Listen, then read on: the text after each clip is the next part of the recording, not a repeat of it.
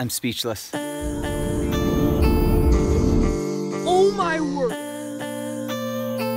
That was incredible. Nice job, Ryan. Is that a real gun? That is a freaking real gun, dude. Okay. But that's something. I was filming out the window and I just happened to catch this out of the corner of my eye. This was a legit, straight up find off the side of the road. Check this out. Whoa, stop. I think I saw something.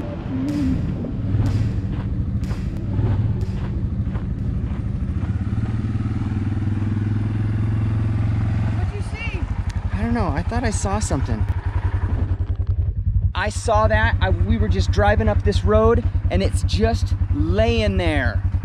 Holy cow, dude. Is that a real gun? That is a freaking real gun, dude. Oh my word.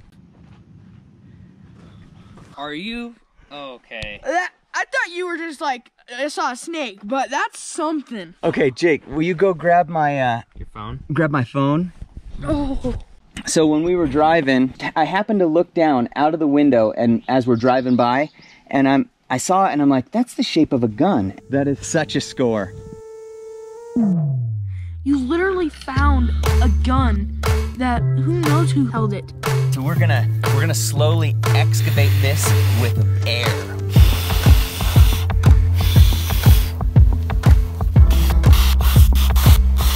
This is not planted, this is a legit surface find laying in the middle, well, on the side of the road, on the hillside. Okay, the last person that had this in their hand, who knows? So we're gonna just lift it up off of the...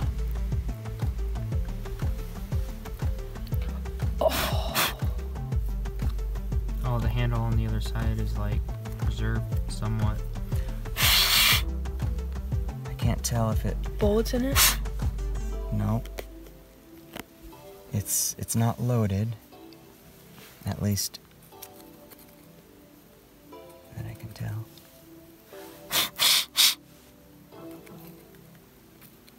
Even if it was, it wouldn't shoot. Octagon barrel.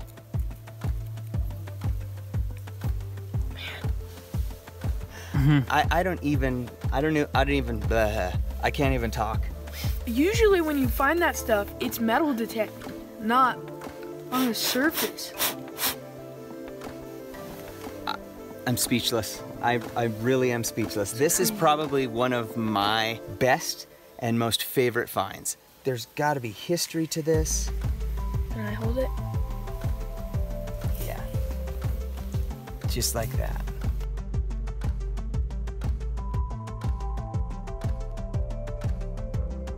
I feel like if it was 1800s, it would be, the condition would be more deteriorated. I feel like that might be turn of the century. Right You in know that what? little... We should get the metal detector and detect this spot right here. Do you want me to go get it? Yeah. Which one, the big coil or... No, the little one that Okay. we were using yesterday. Wow. Is this the trigger? Yeah. Good grief. There's no trigger guard. Right. Yeah, as you pull back the hammer and you tap it and you're shooting. It could have been a stolen gun, fell off the guy's holster when he was riding his horse up to work. Take it over in the sunshine here. Look at that.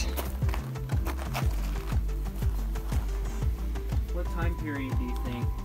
1800s, probably. That is a good question. I have no idea. So I'm so nervous that this handle's gonna get messed up or something like that. So what I'm gonna do is I'm gonna just wrap it up in this shirt and I'm gonna put it in my Brute Magnetics case right here. Hopefully it won't, the handle will stay intact. I still am in shock. I can't even believe it. Crazy. Okay, that baby isn't going anywhere. I don't even know what to say. That was incredible. Nice job, Ryan. Okay, so for any of you gun guys that are interested in trying to identify this thing, I would love to see what you think. So, cylinder is just about an inch.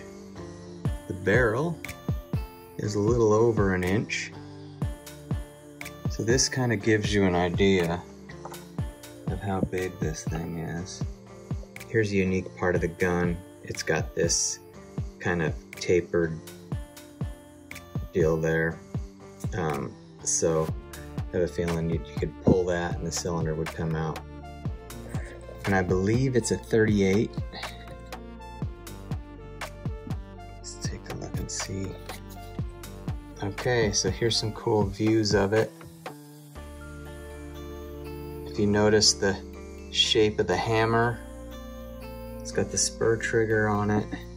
Unfortunately, I can't get any numbers or any information off of it. It's just too corroded. So if anybody can identify this gun, please leave your comment down in the bottom and be as specific as possible. And I'll do some research and you'll definitely get a shout out if you correctly identify it.